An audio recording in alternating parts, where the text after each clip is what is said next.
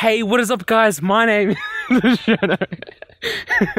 I just imagine like a horror movie or something, sneaking up on someone and then being like, hey, what is up, guys? My name, like, it's just silent and just out of nowhere. Hey, what's up, guys? My name is Cherno. We're out here, got out of town once again. This is going to be a bit of a different video. We're going to be talking about how you can get started making games.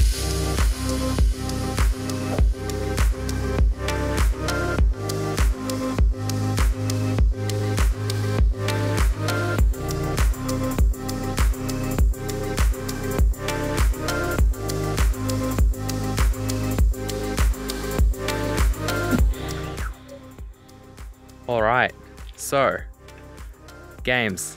How do people get started making games? How did I get started making games is probably a bit of a different question, I might say, for a different video.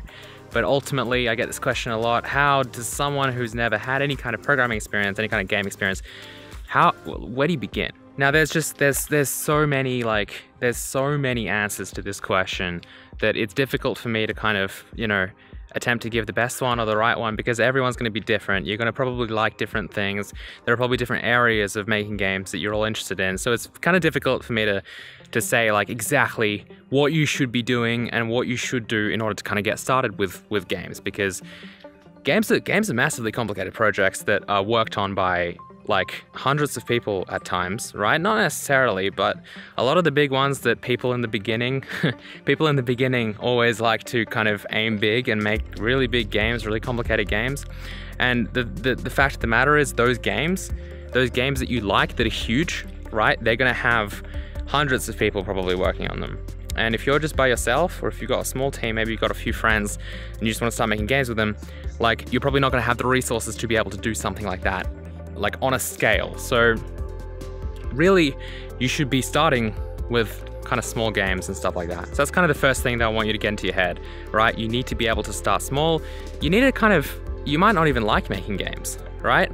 Like honestly, I thought I loved making games, but then I just realized that actually I was more or less interested in the technology behind games, and that's why I currently work as an engineer on a game engine team, because I love game engines, I love the technology behind games, but games don't interest me as much. So you definitely want to kind of just dip your foot in the water and find something that isn't too complicated, something small that you can kind of start off with to see if you even like making games, because honestly, you might just get bored of it. It's not necessarily something you want to invest a lot of time in if you find out it's just not for you. All right, so anyway, that's kind of out of the way. Disclaimers and all that kind of stuff about starting small. But where do you start, right? So I'm a game engine programmer, right? I work at EA and I develop the core technology. I develop the game engine, right? So take this from me, right? I love starting from scratch. I love writing all of the code that goes into the game. I love creating the game engine myself. However, the advice I'm going to give you is don't do that. Use an existing game engine. And that's kind of difficult advice to give because, again, it's just so close. Like, I wouldn't personally follow this advice. The advice that I'm giving you right now is probably not advice I would follow, but that's because I don't like making games that much. I like making engines. So of course I don't want to use a game engine to make a game. What purpose does that serve, right? I would love to just kind of make an engine instead. But if your purpose, if your drive is to actually make a game and finish a game and maybe even ship a game, then you have to use an existing game engine. It's for someone with like no programming experience, for someone with no experience in game engine architecture or any of like, graphics APIs and stuff like that, for you to begin with making a game engine is gonna take you years, and you're probably gonna drop it because you'll be like, I'm seeing like, it took me like 3 months to get a triangle rendering, right? Like it's just not feasible. In the future, you might decide, actually, I've had a lot of experience making games. I know how games are made. I can kind of move on to maybe starting to integrate my technology, using my technology to make games. However, in the beginning, it's going to be critical for you to see results, right? You want to be able to develop a game and actually see results. If you don't see those results, nothing's going to really motivate you as much, right? It's actually seeing, hey, look, I worked for a week and I have this now. I have this to show for it. Whereas a lot of like game engine design, especially in the beginning, I know this because I started that way, right? a lot of that kind of game engine design in the beginning is more or less going to be you working for weeks and not really seeing anything, or seeing something that you could have done in 2 seconds. The sun's coming out. Doing something that you could have done in 2 seconds using a game engine. You know why I love going out here and filming? Because, like, check this out. It is absolutely gorgeous out here. Look at that sunset. Look at that. That is what is in front of me right now. All right, anyway, back to it. So, pre-made game engines, right? The two big choices that you've kind of got are really Unity and Unreal. And those two engines are both extremely capable. They're both engines that I would like trust, right, to produce my game. What I mean by that is when you put a lot of work into a game, and maybe you've got people working for you, maybe you've just got friends and you're making a game, you want to use proven technology, right? So that you don't end up having to redo a lot of work. And so Unity and Unreal, I'm just gonna duck here behind the sun real quick. And so Unity and Unreal are kind of two technologies that have been around for such a long time that they are stable, right? Now, I could go into my opinions of the two engines, but really, the only thing I would say is use one that maybe people around you are more familiar with. Use one that maybe you're more likely to have experience with. You might have already done something for school or for university in Unity, for example, so use Unity, right? It doesn't matter, it's a tool, right? Unless you're gonna start making a very, very specific game or some kind of AAA production, like I would not recommend Unity or Unreal for kind of AAA games. Maybe Unreal is kind of feasible, but Unity definitely not. No one uses Unity in AAA games, pretty much, because it's just not like, there are a lot of problems with it. But anyway, the idea is pick an engine that you like, pick an engine that you think you might run into people that use, because having people to support you, having people to actually help you out with using the tools is going to be something that's really, really important, especially in the early kind of, hours, I could say, of your actual experience. Because the most important thing I would say in the beginning is just finding something that motivates you. If you lose motivation, it's going to be really tough for you to just be on the grind and keep learning, because making games, as I said, is tough. Making games is not something that is easy. No matter if you're using Unity or if you're rocking your own engine, it doesn't matter, right? Like, making games is hard. And if you're just getting started with it, you need something to keep motivating you, right? You need to stay motivated. You need to stay disciplined. You need to keep grinding. You need to keep learning. You need to keep doing it. Otherwise, you're just not going to finish a game, right? Okay, so that being said, to sum up what I've said so far, right, is start small. Make sure you're making some kind of small scale game that you can actually finish. It's a really good idea to make something small. Like, honestly, I'm even talking about something like Snake or maybe Pac-Man, or like a game like that, right?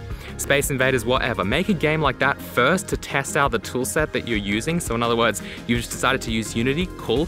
So make something small so that you can actually see how Unity works, see what it takes to go from start to finish for a game, right? If you start some kind of complicated 3D game and then you kind of just, I don't know, you stop halfway through, or you just spend weeks working on just the beginning of the game, you don't know how to make a game, right? You know how to make like some kind of level probably that looks kind of nice graphically. That doesn't even require any programming, right?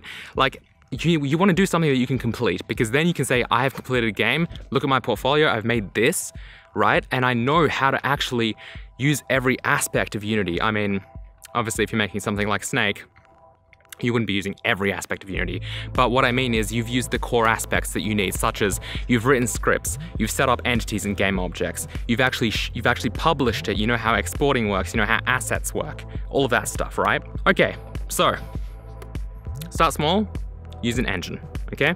Those are the kind of two main points that I've made so far. Third one, programming, right? So every game engine requires you to write some kind of code. Unreal has blueprints, which is a little bit different, but it is still a form of programming. It's just kind of visual scripting, right? Visual programming. It's still programming. You're still saying, do this if this happens, and you're still kind of going through logic flows and all of that stuff. It's just a lot of the cases in this, I think the sun's gone, so I can probably stand up now. A lot of the cases, the logic is kind of transformed into some kind of visual editor, into some kind of node graph that you can kind of just use to link nodes together and create some kind of visual script. But all of the mathematical stuff, right, like actually doing mathematical equations, it kind of aims to minimize that, in the sense of you want to work out a collision between two entities or two game objects or two actors, right? You can do that by just basically scripting, you know, entity 1 dot collides with entity 2, and if it returns true, you've got a collision, right? It's supposed to be really easy. That's the whole point of a game engine. It's minimizing that actual low-level programming that you might have to experience if you were rocking your own engine or something like that. So with Unity, you would probably be using C# to script. You can use JavaScript or whatever. Don't. C#, that's the way to go, because C# is actually a more useful language for games than JavaScript would be, unless you're making web games. JavaScript's probably going to be more used for web games. C#, however, I use C# at work all the time because all of our tools are written in C#. So for example, the level editor, you know, any kind of UI, layout editors, all of that stuff, they're all written in C#, any tools that we really use. So C# is a very useful language to know. That being said, Unity C# in Unity is very different than C# in the wild, or C# kind of for Microsoft desktop kind of applications, right? They're very, very different because Unity C# is really just using C# as a scripting language. It's got the mono runtime as well, which is a little bit more limited than Microsoft's .NET framework. I mean, it includes most of it, but there are some things that are missing. So it is a little bit of a different experience if you're writing code for Unity than if you were just using C# by itself. But that being said, C# is a way better language than JavaScript, way better language than JavaScript, so you're definitely going to want to use that. If you're using Unreal, you're going to have to either use Blueprints or C++. I'd recommend Blueprints to start off with. They're really easy. You'll probably get something up and running faster. Again, Unreal C++ is filled with custom macros and metadata and metaprogramming and stuff like that that really makes it a lot easier and also a lot different than kind of traditional raw, I would say, C++. And so that's why there's going to be a learning curve anyway. If you know C++, if you know C#, you're not going to just be able to pick up Unity or Unreal and actually just rock that, right? It's going to be different. There's still going to be a learning curve. You still need to learn the API and learn how to actually program in those engines. But the cool thing about those engines is they come with both tutorials, they come with excellent documentation and API reference and stuff like that, and they also come with sample projects. So you can actually just boot up a sample project and just, you know, check that out, right? And then you can see exactly how they put it together, you can see exactly how they scripted everything. If you need something, you can just Google it, really. There's so many people on forums and stuff like that. That's what I mean. Like, when you're rocking an engine, when you're using an engine that is popular and that isn't your own, right? You're going to have so many resources out there that literally you can Google your way through making a game. I'm not even kidding. You could have zero programming experience and you could Google your way into making a game, because really all you have to do is know how to follow instructions and probably maybe slightly tweak or modify the source code that you end up copying and pasting into your game and stuff like that. But that's kind of it. Like, that is my tip. Get a game engine, create some kind of small project, right? Like, have an idea for a small game that you can actually manage realistically by yourself, including doing the art for it, doing all the programming for it, all of that stuff. Pick something small, use a game engine, and then just literally just Google your way into like how to write code for that engine and how to develop using that engine. Maybe watch some video tutorials that you find on YouTube. You could just bust out some sample projects again and start kind of inspecting them and reverse engineering them. That's also very common. That's really all there is to it. And that's how you can really get started with making games, right? Once you've done your first project, you can probably continue on to something maybe a bit harder. You could probably maybe team up with a friend and say, hey, I know how to use Unity a little bit. I know you do as well. Together we could make something a bit bigger, because like collaboration is really important for game development. People don't make games alone usually. If you look at any kind of studio, I mean, they're filled with people of different disciplines. You've got artists, you've got designers, producers, engineers, everyone, right? Development directors, stuff like that, right? Because it takes a lot to actually make a game and to manage like all the people. And yeah, as I said, I could keep saying this all day, but making games is really hard. So make sure that you're kind of committed to it, because it's really hard. Anyway, that's pretty much it. Let me know what you guys think of these kind of vlog type, me talking to the camera. I get a lot of questions and I never answer them because the videos I make are just part of kind of series. So I like the idea of doing these one-off videos. If you guys have any more questions that you want me to answer, just drop a comment below. I usually read all the comments so that I can see what you guys want to see.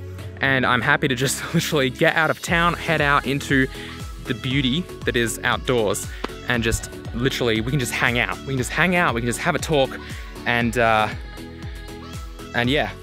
So anyway, if you guys enjoyed this video, please hit that like button. You can follow me on Twitter and Instagram as well. I'm gonna be posting a lot of the photos that I take out here on Instagram, so make sure you follow me there and to see some sweet photos. But apart from that, I'll see you guys in the next video. Goodbye.